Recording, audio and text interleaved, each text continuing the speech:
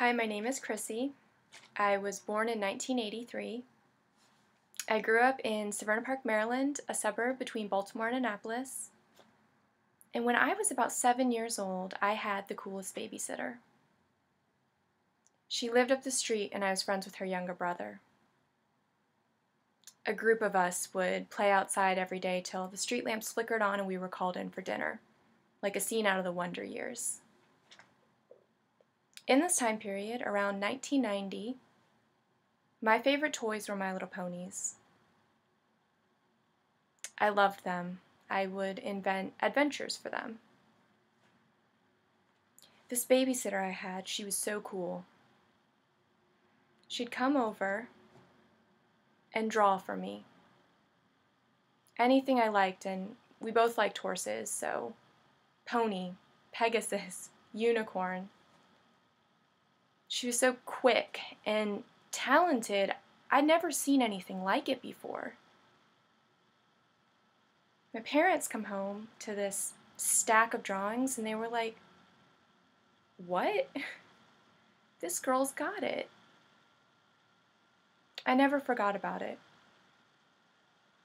Well, a couple of years later, her family moved away. We lost touch entirely. Time passes as it always does, and I never found out what happened to her.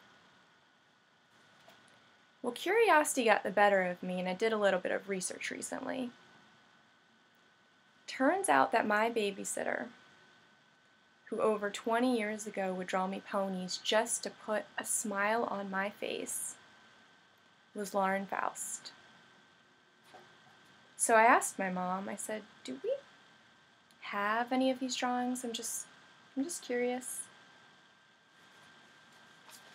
My mom saved these for over 20 years. This is Lauren when she's like 16. I really hope this doesn't embarrass her.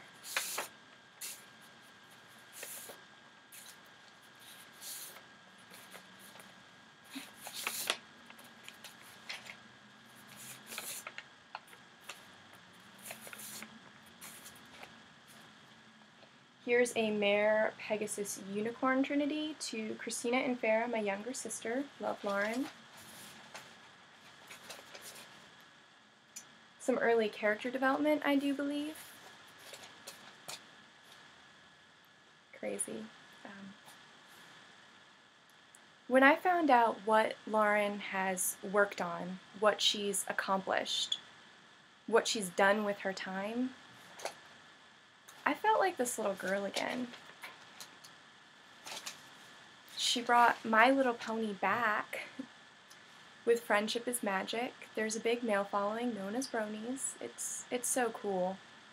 I'm a big fan of the show now. It's better than it's ever been. It's not just for kids, it's not just for girls. Good animation, quality animation touches everyone.